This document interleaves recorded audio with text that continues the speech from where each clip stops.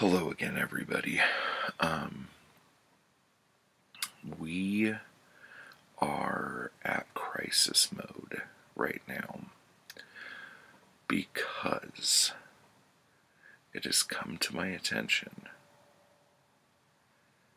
that if we are going off of just Robert E. Howard's original unedited work and going off of Robert E. Howard's map that he drew, there are some inconsistencies with the chronology of the Conan stories. I thought, even though there are probably 5 or 6 different timelines or chronologies set up by people who are much smarter than I thought that I could figure it out. And I thought I did. And if you recall, in the Queen of the Black Coast video that I posted on Wednesday, there was a moment that this all clicked while I was recording the video. A little flame might have went out in my eye, and I said, wait a second, that's a bit weird.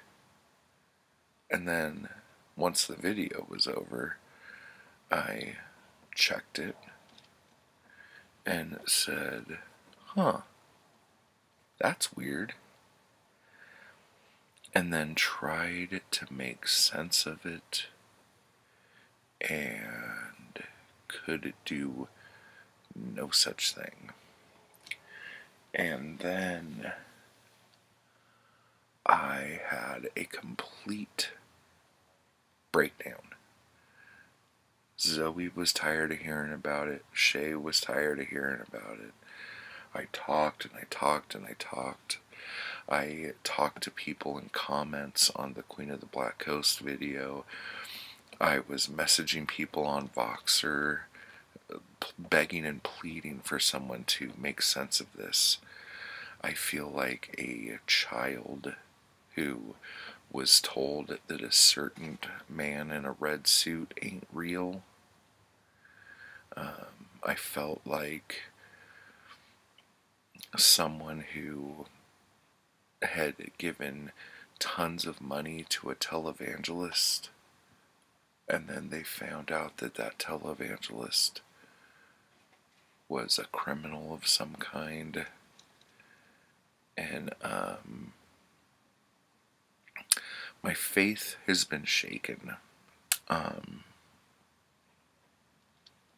And the funny thing is, the reason why all of this started to seem very strange to me is that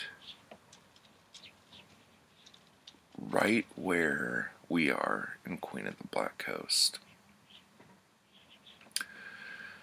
we are on this river that goes into the Black Kingdoms, and we are not very far from where the Slithering Shadow takes place, and we're not very far from where Red Nails takes place. But these stories take place way later in the timeline, and almost everyone's timeline way later. Like, everyone agrees to this. And I'm like, okay, so Queen of the Black Coast, got it. Yeah, no big deal. No big whoop. And I'm like, well, what's next here? Let me check this out. And the next story takes place in the Sea to the East. And I was like, huh, that's weird. He was just over there. Why would he go all the way back over there? That doesn't make much sense. And then there's another story that takes place in the Western Sea on some islands. And that's coming up in a little bit.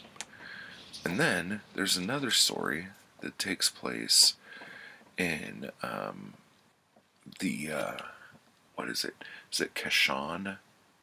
It's next to Karaja and on the outskirts of Koth. I don't have the map up right now. And then there's a story that takes place there after he's already in the Western Sea again. And I'm like, I thought the whole purpose for these, like, timelines was to make a logical reason for why Conan would be, like, he shouldn't be going, like, back and forth, jumping back and forth, jumping back and forth. Doesn't make any sense. And I'm like, well, maybe it's the scale of the map. So then I spent hours researching all sorts of different maps of the Hyborian Age and what people thought was what. Like, if this was supposed to be, and this is when my mind was blown, I'm like, is this supposed to be like a Pangea thing? Or is this just like a small chunk, you know, of the continents?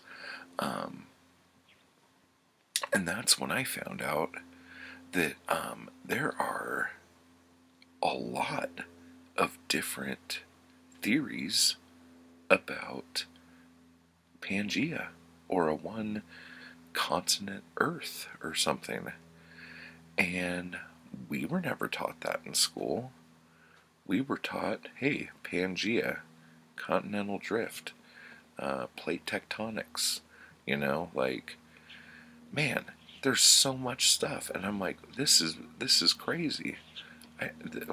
So my mind was blown. So I don't know if, like, younger folks are learning all of this other stuff now. So then that blew my mind. And then I did some more research and found out that basically the Hyborian Age is a small little chunk of northern Africa and southern Europe. And because plate tectonics, it had been theorized in 1915, but it didn't become like a well-known global, this is exactly how this works thing until like the 60s.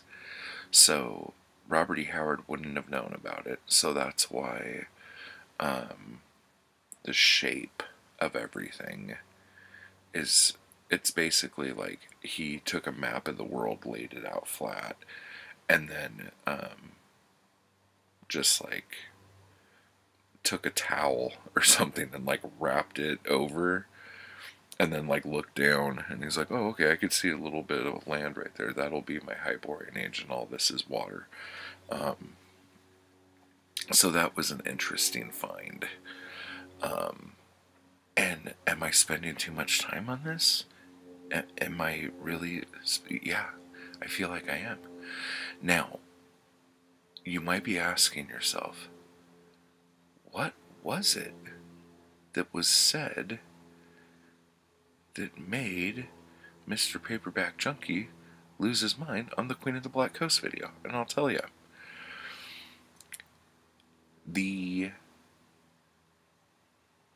In Queen of the Black Coast, it talks about how, in that one little paragraph where all this other stuff takes place, it alludes to the fact that this is where Conan got his nickname of Amra the Lion. Okay? And I'm like, oh, got it. That's interesting. But then I was like, wait a second here. Because in Shadows in the Moonlight, which is a story that's coming up, He's in the Eastern Sea, and the Eastern Sea is basically the Caspian Sea. It's a landlocked sea. It does not go out to anything. Even though there's a little river, I've checked on a bunch of different Hyborian Age maps. That river does not make it out to an open body of water.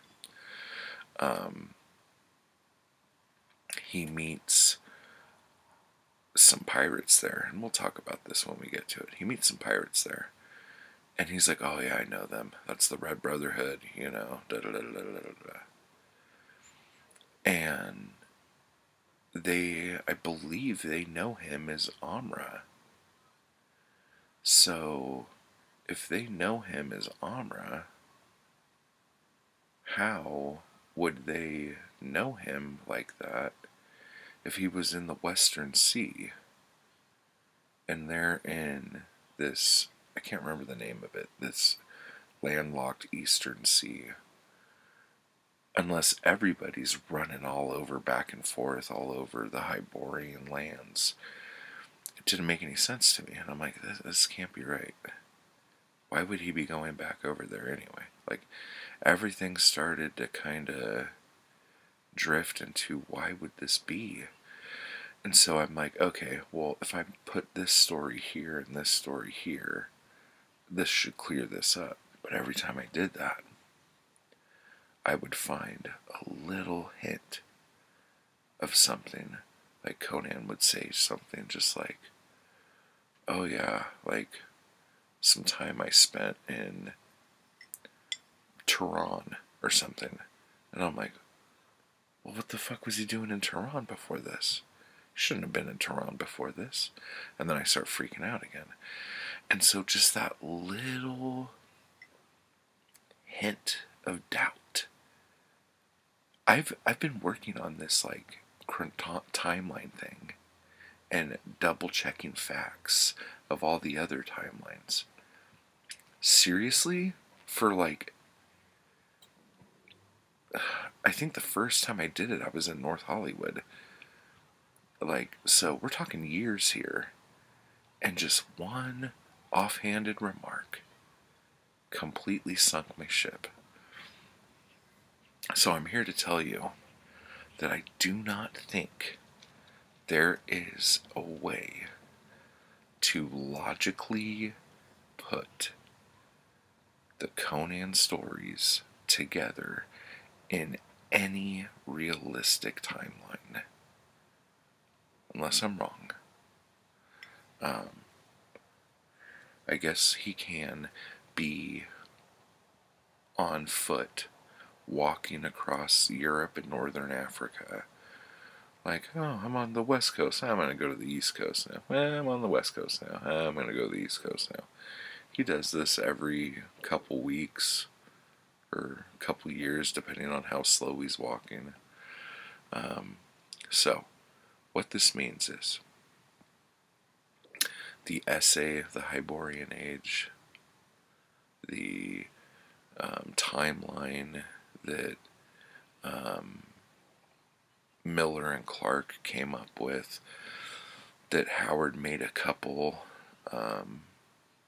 fixes to, and I quote Howard in saying, "This is pretty close to how I see it." All of this, the maps, everything. Robert E. Howard just wanted to write a bunch of fun, fancy stories. That's it. He wasn't putting much thought into it. He put a lot of thought into the stories, but not in how they connected. And I'm a douchebag for trying to make that happen. My heart's been broken. My faith has been shattered. A lot of people who I think are very dear friends have laughed at me. I am the only one who cares. And that's okay, because I care too much. So with that being said, I'm going to continue the Conan chronology, but it's not going to be accurate. So I'm a complete hypocrite and a liar, And that's okay because we're talking about fiction. And my daughter had to tell me, she looked at me and she said, "Dad, Conan's not real." I almost slapped her mouth. I almost did it. But she has a bit of a point. Conan is a fictional character,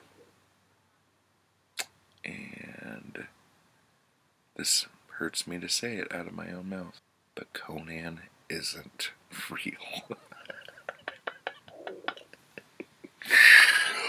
Oh, fuck my life. Okay, so anyway, guys, let me know down below if I burst your bubble, or if you think I need to call a suicide hotline or not. So until next time, everybody, I'll see you later. Bye-bye.